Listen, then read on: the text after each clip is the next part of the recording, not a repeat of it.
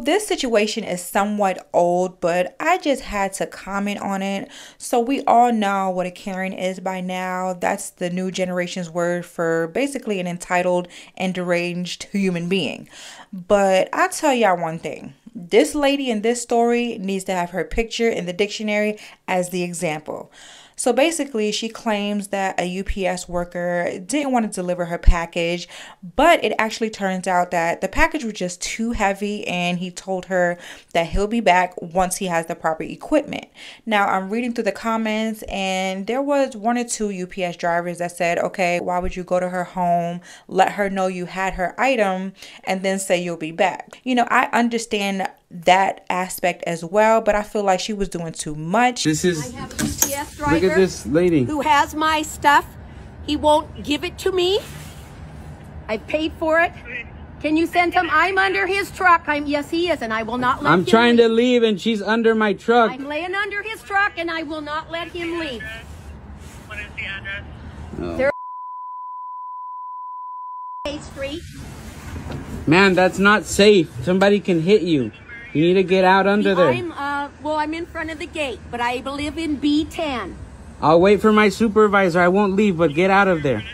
You're gonna get hurt. Yes, it is. A goatee and a mustache. But I'm not going to let him leave. This is ridiculous. But if he's going to try to leave, I will get back under. Only way I won't be safe is if he tries to drive away. Okay, thank you. Hey, the police she's really controlling them. Can you go ahead and sit on the sidewalk, not my truck, please? I'm not hurting your truck at all, sir. Just, okay, don't sit on it. I'm not sitting, I'm standing. You want to get out and take a look, too? I stand much better than I sit. I have a compressed spine. All right.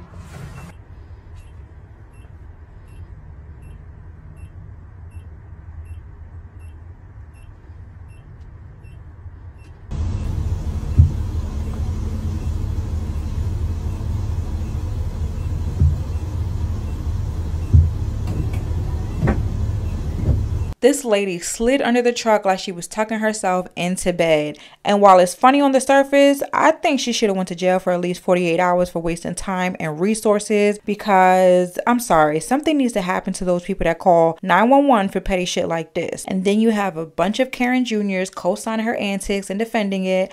But that's to be expected because assholes unite in situations like this. But I want y'all to comment below and tell me what y'all think about the situation. Do you think the UPS worker was actually at fault and she was justified? Let me know how you feel, and I'm gonna catch y'all in the next one.